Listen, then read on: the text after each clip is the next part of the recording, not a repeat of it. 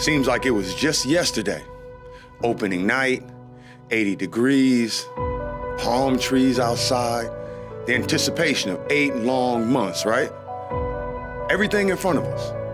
Then all of a sudden you blink and suddenly we're in the home stretch.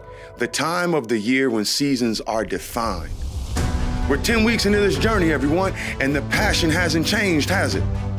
Because this is what we love.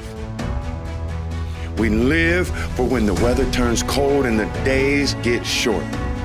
When games are decided by toughness, strength of character, and force of will. We're built for this because this is how we are wired. They say discipline is choosing between what you want now and what you want most. But what if those are one and the same?